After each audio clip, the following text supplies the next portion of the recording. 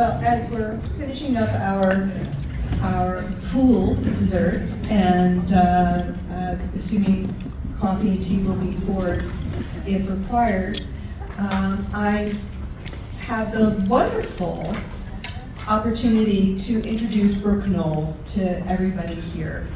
I met Brooke, I think about a week after she landed in Kansas City from Minneapolis to start her job at Classical KC, probably at some fundraising reception or other. As an aside, I do want to say, so as Jacob mentioned, the goodie bags, which are full of Classical KC and KCUR swag, are yours to take home, as are the mugs and flowers to take home. We have these very fun Classical KC mugs from a couple of years ago, from the fundraisers a couple of years ago. This is my personal fave in the designs, because some of the designs have gotten a little weird lately, I have to say. But in the goodie bags are all kinds of things. There's pencils and fridge magnets and clippies that are magnetized that are wonderful. And my personal fave, lip balm with a Classical KC logo on it. So all of those things are, you can take home with you, and please do, because I do not want to have to take them home myself, since I'm the one who pulled together all the decor. I would also like to point out that Classical KC is going to be doing their fall fundraiser on Giving Tuesday, this artificial holiday after Thanksgiving, in which everybody's supposed to do donations. And so it's the Tuesday after Thanksgiving. I am doing a match for new members on Giving Tuesday. I will match up to $2,000 for new members at Classical KC. So you guys have to call in, because they really, really want my money. And we failed to make the match in the summer, so you know, now's the time to do it. I've been very involved in Classical KC as it's evolved in the last 3 years, and I'm very proud of this station and very pleased to be able to introduce Brooke to you. Brooke and I had coffee soon after our first meeting, and here I was, a person of some years, in other words, old enough to be Brooke's grandmother, overwhelmed with admiration for this kid who dropped into the Kansas City public radio scene after juggling multiple jobs at Minnesota Public Radio while earning 3 undergraduate degrees. If you're a regular listener to Classical KC, 91.9, all right, or HD2, KCUR HD2, you've heard Brooke's mellifluous and engaging voice frequently in both interviews and announcements. She charged into the programming and social media sites with energy and determination with shows such as Kansas City Local Feature, in which Brooke interviews people involved in upcoming performances in the KC region. Brooke also edits the monthly newsletter, Take Note, which anyone can subscribe to. But all of us who are supporters of Classical KC would ask you to make a donation if you're reading our content. Something that Brooke didn't anticipate, however, also happened. Her 2 degrees focusing on the business of the arts brought her to Kansas City, but her degree in harp performance and her interest in performing interesting music is making her a well-known and admired presence in the recital and pop-up performance scene, often with flautist Mary Jamerson. I attended one of their recitals recently, and it was amazing and wonderful. Although Phoebe might not like it because it had a lot of Philip Glass and it was glorious. Brooke's talent as a harpist, a fiendishly difficult instrument to become professional and well-versed in, are as exceptional as her talents as a public radio personality. I know something about the fierceness of harpists. I taught ballet to a harpist back in my previous university, to a harpist and composer named Han Lash, who is now professor at the IU School of Music and was one of the most intense and driven students I have ever had the pleasure to teach. I think the devotion to the harp requires that level of ferocity of purpose, and Brooke certainly has that. Brooke also has other talents. She's delightful to hang out with, she has a lot of very interesting things to say, and she has a worldview that goes well beyond her, shall we say, modest number of years. So without further ado, I present Brooke Knoll, who will be talking to us this evening on Subverting the Strings, the inextricable link between harp and gender.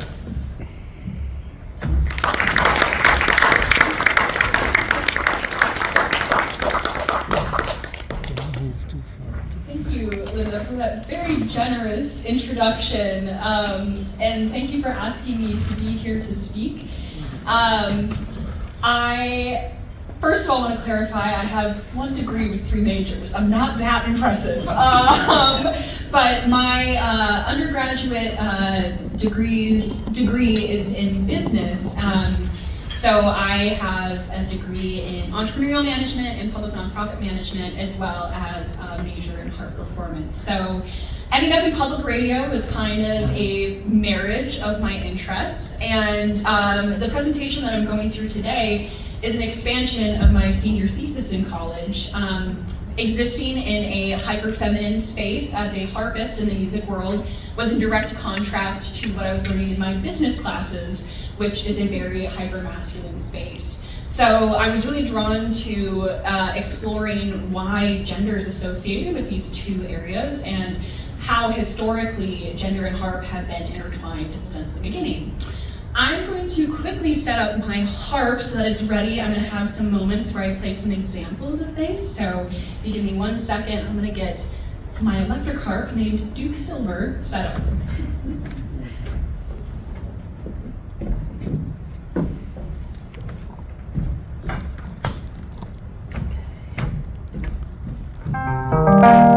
Can you guys hear that?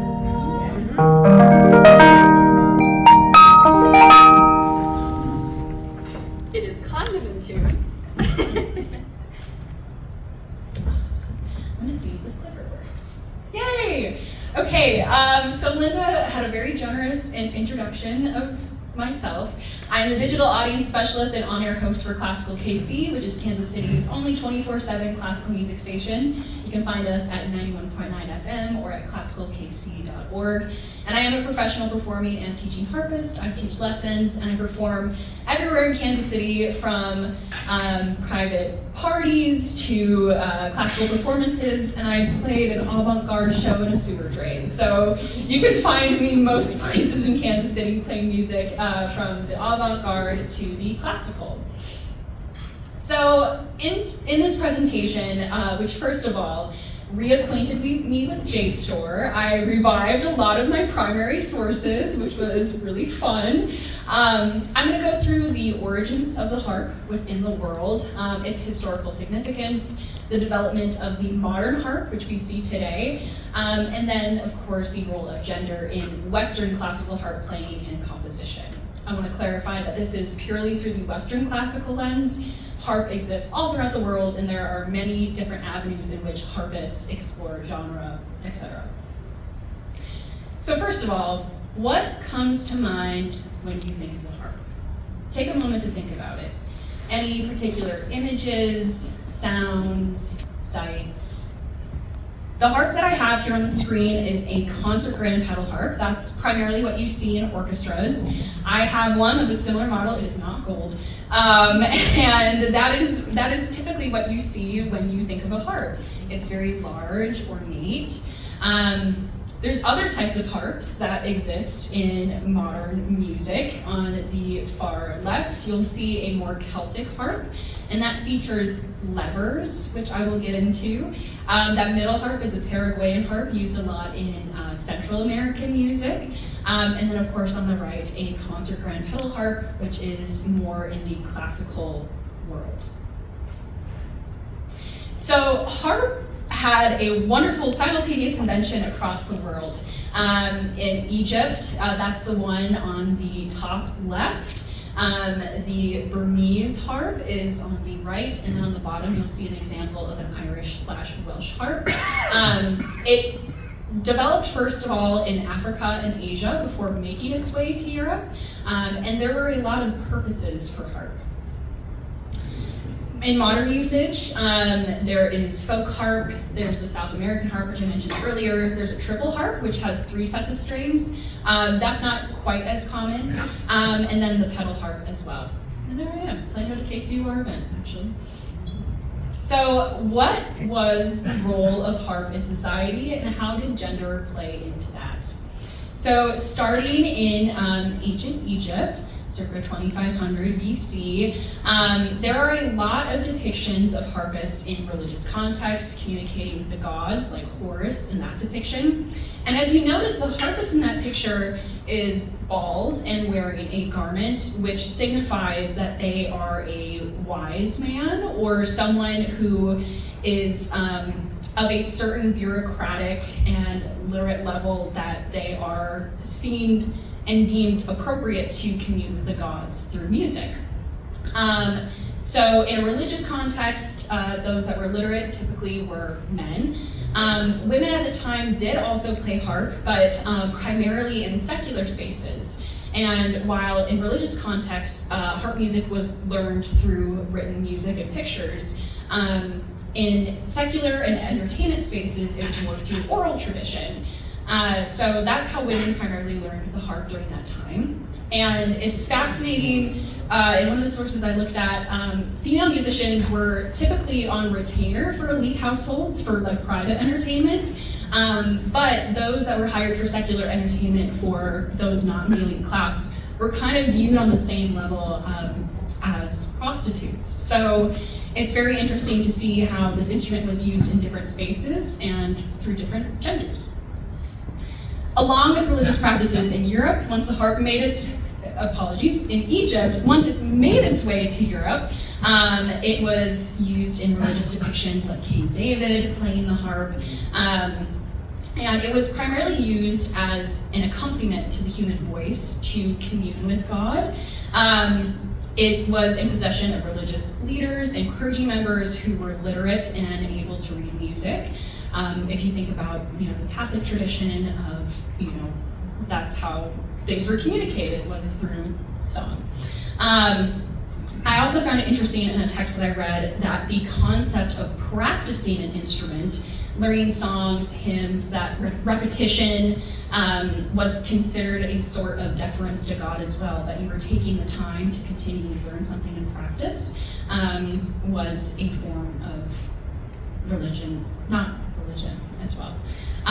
But when music became performance, it ceased to be prayer. So during this time, during the Middle Ages, harp, played primarily by men, was used in a prayer context and not for performance. But when we go to performance and storytelling, we get to the image of classical Greek and Rome. There are a lot of Greek myths that feature the harp, but actually the lyre, which there's a lot of misconceptions between a harp and a lyre. When you look at a harp, the strings are actually perpendicular to the soundboard. So you have the soundboard here and the strings come out this way. While on a lyre, the strings are parallel to the soundboard, much more like a guitar. So during this period, the lyre and the harp were kind of interchangeable, especially in like translated texts. A lot of times people will translate it to harp instead of lyre, which is actually what the instrument was. But the story of Orpheus and Eurydice, going to the underworld, Orpheus was playing music to hopefully bring back his love from the underworld.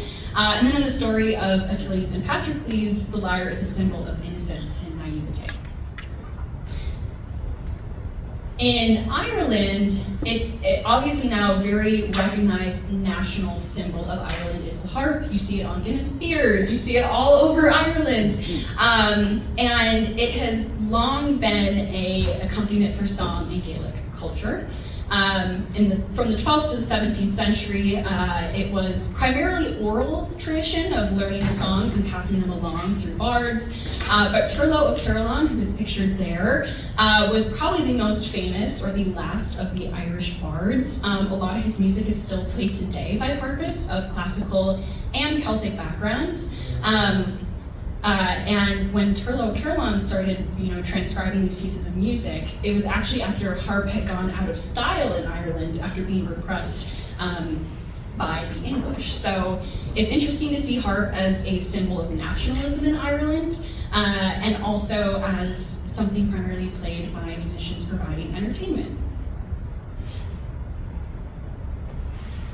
So all of the harps that we've seen up until this point are primarily simple instruments. They vary from 6 to 30 strings, and the strings, what they are tuned to, those are the notes that you're playing. There are different mechanics that have now expanded the range of a harp. So if you look at my harp behind me, you see these levers, and when I change a lever, it changes the pitch of a note by a half step. So when I do the lever, it shortens the string. So I'll show you an example. Same string, just different pitch. So those were introduced before we had the introduction of the single action pedal harp. One writer noted that I read, the single action pedal harp, once it was invented, changed the harp from a primitive instrument to a, quote, instrument that can be taken seriously for the first time. So it was invented around 1700 in Germany, and this is actually from the Metz collection. And if you look down at the bottom, you can't really see in this picture, but there are 7 pedals there. There are 7 notes in a diatonic scale, C, D, E, F, G, A, B, and so each of those pedals corresponds to a note in that scale, and when you depress one of those pedals, every single string of that note changes pitch. So, for example, if I wanted to change multiple strings from C natural to C sharp, I would just have to depress the C pedal once, and all of those strings would change. How that mechanism worked is that pedal would affect cables that go up through the column, and then there's a hook that would then change the length of the string, affecting pitch. So this is when classical composers started paying attention to the harp, because it had an expanded range. It was viewed more on par with like a harpsichord or a piano. So Mozart, Gluck, Beethoven, and Louis Spohr actually started composing for harp at this time. This is when the harp kind of transitioned from a more folk instrument into a classical performance instrument. Still at this time, primarily men were playing the harp until it became a salon instrument. So now that its status in society as an instrument had been elevated, it was used as background music during meetings of the individuals, great minds, thinking salon parlors, and kind of moving forward a little bit to Romanticism, the harp was able to elicit the emotions that were in vogue at the time, really leading into the emotional impact of things. Jane Austen wrote about harps in drawing rooms, and Charles Dickens in David Copperfield wrote of a harpist's power to emphasize the emotional component of that instrument and drawing emotions out of others. Along with being used in salons, played by both women and men, it was used as a tool of evaluation as women were judged for marriage eligibility. So now that it was a more elite instrument, families wanted their daughters to learn harp so it could improve their chances for a higher status. Young women were encouraged to learn harp alongside piano and harpsichord. And in an article from the 1800s, there's a quote that says, "It is a fact that an agreeable proficiency on the harp can be attained in a comparatively short time." So it was fit for women to learn because it didn't require a lot of work to reach a proficiency that was deemed impressive. And again, this is all the single action pedal harp. And the harps that we see today are actually double action pedal harps, which is what helps it enter into chamber and orchestral repertoire. So So the double action pedal harp is taking the concept of a single action pedal harp and making it even better. So as you see on that picture, there are those 7 pedals and there are 2 notches now. So the harp is tuned to C flat, and then when you put the pedal into the center notch, it'll be in the key of C natural. Then if you depress all the pedals to the bottom, it'll be in C sharp. So this drastically increased the range of the harp, and this is when composers really started paying attention to it. A great example is Hector Berlioz's Symphony Fantastique. Beautiful piece of music. Fun fact, harp is only on the 2nd of the 5 movements, and there's 2 harps. It is not an easy piece to play. Hector immediately was like, we're gonna challenge these harpists and push them to the limit.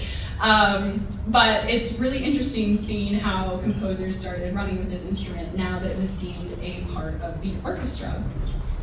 Along with the invention of the double action pedal harp, the mechanisms of switching pedals was deemed as masculine, so men felt comfortable and confident playing the harp in orchestral settings, and women weren't necessarily invited to play in orchestral settings. But during the late 1800s, early 1900s, women were often second harpists or substitutes for men harpists in orchestras. Yes. So continuing with orchestral usage, more composers, opera composers really started writing for harp. Puccini, Monteverdi, Gluck. In orchestral settings, it's really prominent in romantic music as well as impressionist music. And at first, when composers started writing for the harp in an orchestral setting, they really relied on its color effects. So it doesn't really have a lot of melodic purpose. It carries a lot of ornamentation. So for example, arpeggios, harmonics, and glissandi, which sound like this. Then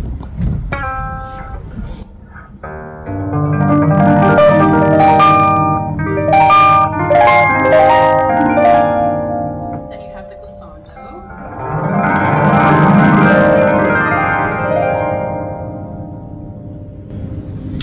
So sounds like that were initially used in orchestral writing when the harp first started entering the orchestral space.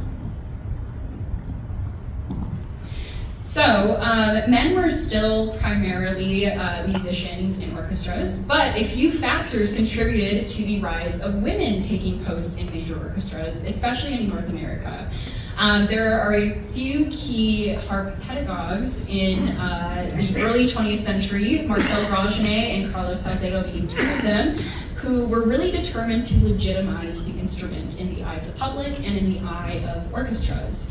So Carlos Salcedo especially was a highly respected authority on the instrument, and he really worked to prove the reputation of the harp and shape the public's perception of it. So as the popularity of the harp grew, so did harp studios. He really encouraged teaching more students, making them feel comfortable. A lot of female students decided to take up the harp as it became more common. He established the Maine Harp Colony, which still exists to this day. It's a yearly festival where a bunch of harpists go out to Maine and learn the Salcedo method, which is a very particular technique. But there are names now attached to specific techniques within the harp world. So you have Grosjenet technique, you have Salcedo technique, and that kind of helped build the prestige of the instrument. And to this day, people are proud of their harp lineage. I am personally a harp granddaughter of Marcel Grosjenet.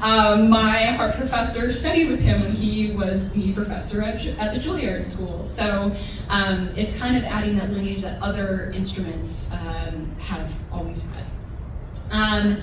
So this legitimization of female harp players in orchestras in America was not the same in Europe.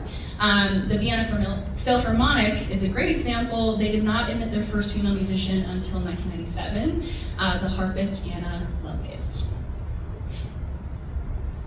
So, along with being in orchestras, the writing of the time reflected stereotypes of the harp being a feminine instrument. For example, in Tchaikovsky's Nutcracker, there's a lot of arpeggios. Debussy's La Mer, a lot of Wagner operas feature kind of more of those ornamentation effects that a lot of people would view as feminine. So, how are these stereotypes reinforced? How do we get to today where we primarily think of harp as a feminine instrument? So in popular culture, going back to the question I asked earlier, there's a couple of images that might have come to your mind, right? An angel with long blonde hair playing the harp. Maybe it's the seductive nature of the Aristocat's cat playing the harp. And then I thought it was really interesting, Harpo Marx. I watched a lot of the Marx Brothers as a child. I have them on DVD. And that is interesting because, yes, it is a male harpist, but it was used in a comedic context. So it wasn't taken as a necessarily serious instrument. So those are just some of the ways that harp has manifested in popular culture throughout the 20th and 21st century. So the concept of femininity goes beyond gender. There's a lot of gay male harpists who have been affected by the stereotypes associated with the harp. Emmanuel Cezanne, who's pictured there, was the harpist for the Metropolitan Opera and is now the harpist for the LA Phil, very accomplished. And there are a lot of studies, newer studies, that kind of dive into how these gender perceptions cross over based on if you are a man playing the harp now, as it is classified to be a feminine instrument. And psychologically, it's ingrained in us. There are multiple studies from the 70s up until the early 2000s that have asked music-educated and non-music educated college students to elementary students about how they perceive instruments' genders based on how they sound. And harp consistently ranks #1, followed by flute and piccolo. So it is just ingrained in us through our culturalization and what we see and what we hear that the harp is a hyper-feminine instrument. So today, obviously, there are many people who play harp of many gender identities, sexual identities, and they don't necessarily play in a purely classical setting. So how are these conventions being flipped on their head? Well, first of all, through composition. There are a lot of composers, especially in the mid-20th century, who really decided to experiment with how the harp could sound. Paul Hindemith with his new objectivity, that's more in the earlier 20th century. But Luciano Berio has one of my favorite quotes about composing for harp. He wrote a series of sequenzas for different instruments, and on the one for harp he wrote, "In my sequenzas, I have tried to develop a musical commentary between the virtuoso and their instrument, and I have often explored specific technical aspects in depth, challenging the conventional notion of the instrument. French Impressionism has left us with a rather limited vision of the harp, as if its most characteristic feature were that it could only be played by half-naked girls with long blonde hair who confine themselves to drawing seductive glissandi from it. But the harp has another harder, louder, and aggressive side to it." So in these pieces that are being composed by these composers from the mid-earliest 20th century to today, there's a lot of techniques that affect how a harp can sound, that can make it seem not perceived as feminine. So I'm gonna give you examples of some of these techniques. I'm actually learning the Berio sequenza for a concert next year, and it's very difficult, but very cool. And some of the effects used are, you can use your nails on the string, where you kind of gives a harsher sound. I don't have my pedal harp here, but pedal slides, where when you depress a pedal only halfway, you get a really big zinging sound that's a little bit more aggressive. You can also slap the strings. So I'm just gonna give you examples of some of those, as well as just a piece of music that has a little bit more pizzazz to it than what you would think from harp.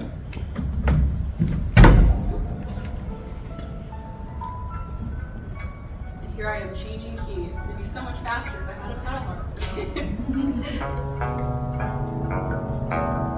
So this is what it sounds like when you have nails on the string.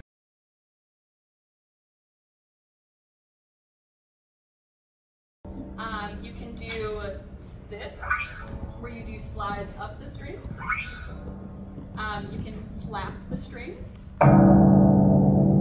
And then one of my favorite techniques is where you just play a string so hard it hits other strings.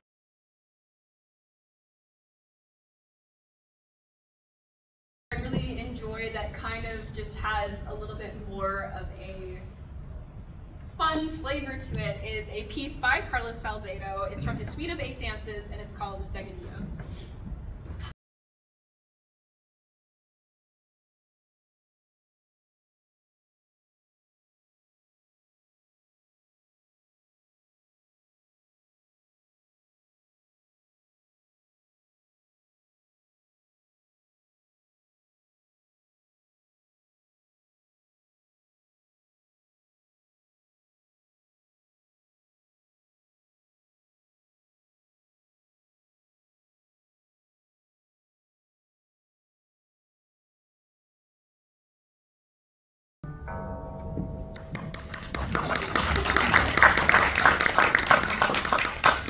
Salcedo is one of my favorite composers for the harp because he taught it, he was a harpist himself, and he has a lot of pieces that implement a lot of nails on the strings, a lot of really weird glissandes and weird keys, tonality, playing atonal rather than in a very beautiful key affects how it's perceived, and kind of creates this more harsh character to the harp.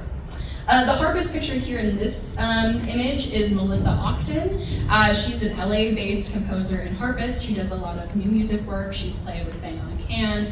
And as you see in that image, she adds multimedia to the harp. So there are these knit creatures that she has on the harp.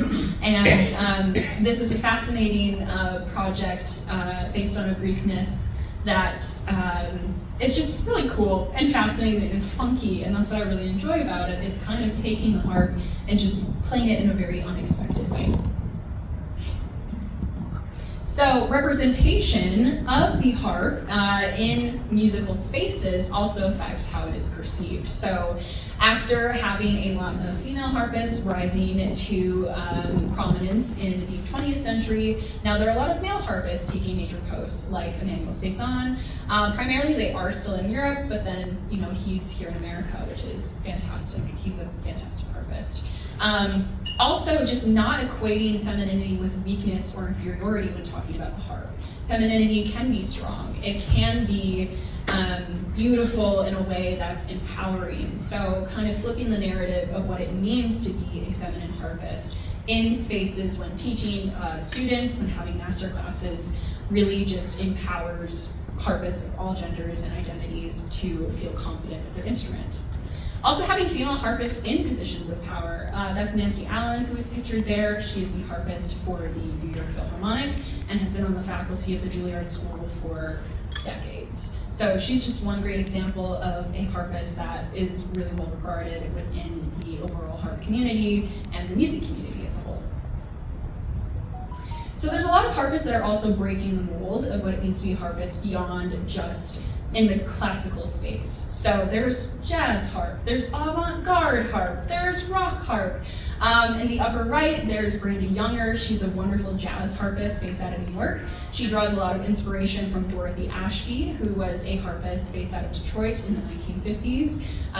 Highly recommend looking into Dorothy Ashby's catalog. She does a lot of covers of jazz standards as well as original compositions, and it's just beautiful. And Brandy takes that inspiration and collaborates with a lot of contemporary jazz musicians as well. In the realm of avant-garde harp, in the lower right corner is Zena Parkins, who is a harpist who does a lot of experimental music, more atonal, free jazz.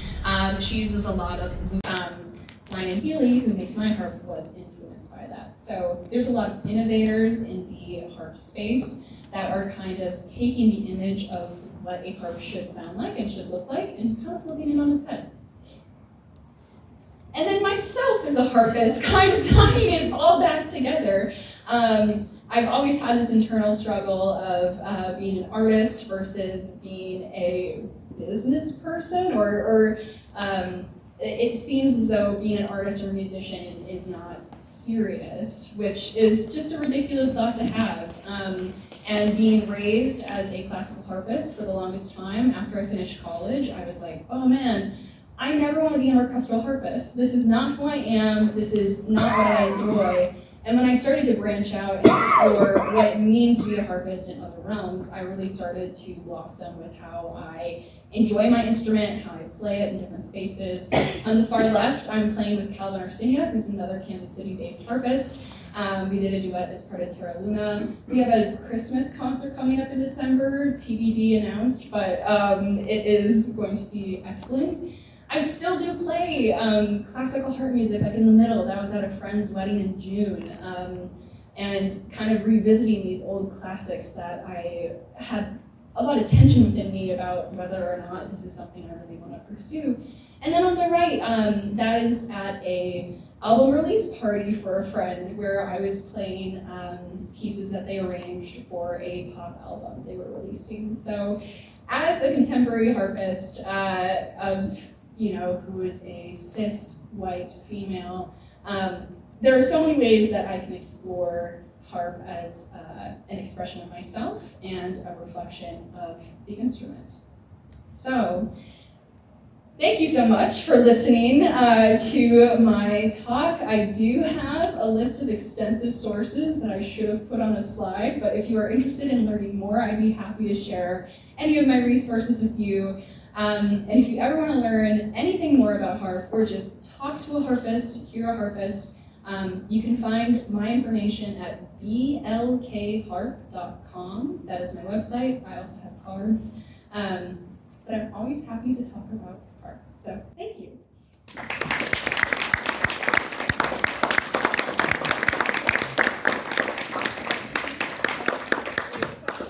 Oh, yes.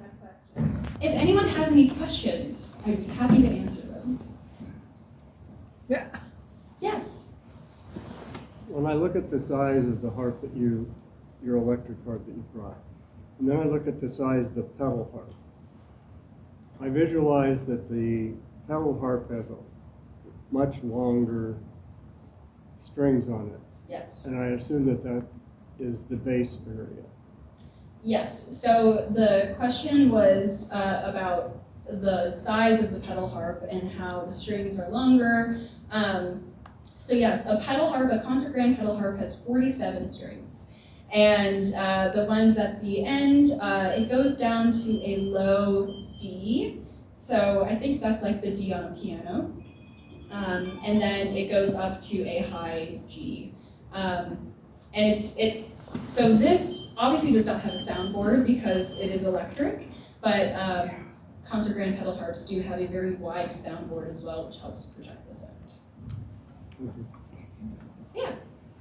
So in the 18th and 19th century, when young women were learning this to get married, was the harp cost significantly different from a piano? That's a really great question that I would not be able to answer confidently in this moment. But for families that I'm assuming would be able to afford like a harp or a harpsichord, it probably would be of a similar cost. That is something to investigate further, though. I have a question about calluses. Yes.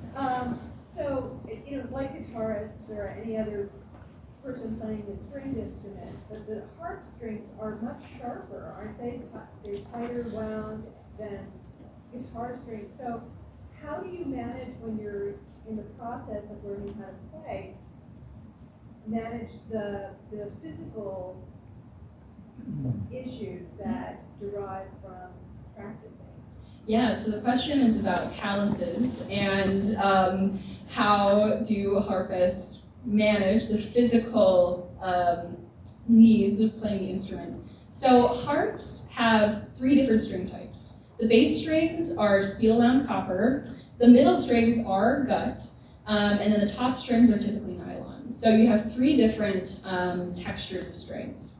Unlike an acoustic guitar, which has all steel strings, a harpist is not typically playing the bass strings as often as they are the gut strings in the middle. With that being said, harpists do get calluses. I have some right now, especially after preparing for that recital that was an hour long of prepared music. But harpists do not want to have the same amount of calluses as you would as a guitarist. So when you're a guitarist, having calluses is actually kind of great because it gives you a little bit more grip. You don't really feel the pain of playing those strings. But if a harpist gets too many calluses, it can affect the sound on those gut strings. So if I over practice and I get a callus that is too large or too rough, I have to file it down. Conversely, if I'm practicing in a way that is not sustainable, it's really easy to get blisters. And that's kind of the #1 enemy of a harpist, is getting a blister before you get to the callus stage. So yeah, and physically the harp, a concert grand pedal harp weighs about 80 pounds. I have wheels to haul it around, but I also know that one side of my back is significantly stronger than the other. I have gotten massages before where they're like, wow, why is one side of your back really buff and the other one not? Because you're resting the harp on one shoulder consistently. So the physical requirements of playing are very interesting. And that's not even getting into technique, because I won't go down that road, but Salzato's technique is, people like worship his technique and they don't want to deviate from it. They're like, you need to have your thumb in this position, and you need to have, this specific placement, which for certain anatomy is just not conducive to effective playing. While other techniques, they all kind of come out of the French school, but like Ragenet is a little bit more relaxed, and I kind of do a combination of both because it just works best for my hands. Yeah. Yes. I was on a plane recently, and had 3 seats I shared with I think it was a bass or a double bass. I had one of the seats, and then the artist was in the second seat. How do you, is it sort of rent a harp? How do you do that if you're going to another city? Do you share these things, or how does that work? That's a great question. So the question is about, how do you travel with a harp? So if you're traveling locally, I have a Subaru Outback and I put it in the back of my car, and I have a soft case that goes on it. So that's how I protect the harp as I move it. If you're traveling farther distances, the harp world is so small and interconnected, it is easy to reach out to harpists in an area or a local chapter of the American Harp Society and be like, hey, I'm playing an event, I would love to either rent or borrow a harp. And if you're traveling internationally, you can rent a harp, or in high school, I went on a European tour with the orchestra I was playing with, and we brought a harp with us. And it was a concert grand pedal harp, and we put it in a coffin case because it looks like a coffin, and there's a lot of padding on the inside, but it is like a really durable travel case. They are too big to put on an airplane seat, unfortunately. I wish that would be so much cheaper. But this would probably be conducive to bringing on a plane if I bought a seat like a cellist or an electric bassist. Yeah. I suspect that harps can have different numbers of strings on it. So how do you assign those numbers, and are all harps basically the same in terms of the ring?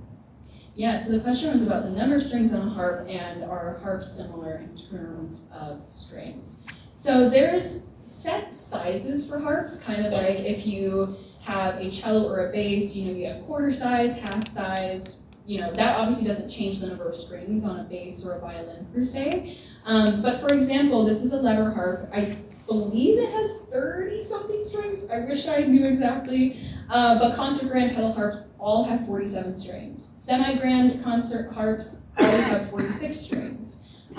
When you get to folk and Celtic harps, it can vary just based on the size of the harp. So a beginner student harp might have 15 to 26 strings. It depends on the instrument maker. There's a couple of big harp manufacturers. There's Line & Healy, which is my favorite. They're based out of Chicago. All my harps are Line & Healy. And then there's Salvi, which is based out of Italy, and they also are a big manufacturer of harp. But when you get to folk harps, etc., there's just a myriad of harp manufacturers. And then in the terms of how strings are, they always are in a diatonic scale, so it's always C, D, E, F, G, A, B, so it's like the white keys on a piano.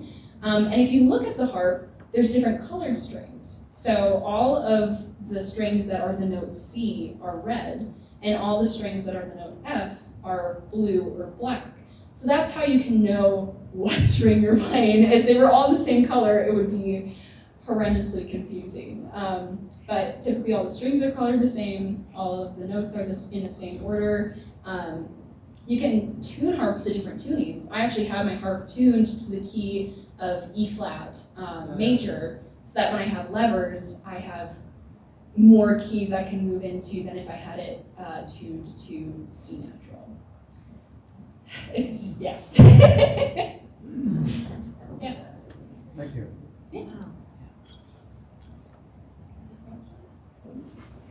Did you say ZLK?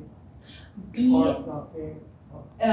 B as in Brooke, L as in Laura, K as in Knoll, harp.com. So it's my initials, blkharp.com. Yeah. Thank you again so much for having me come speak, and thank you again, Linda, for inviting me.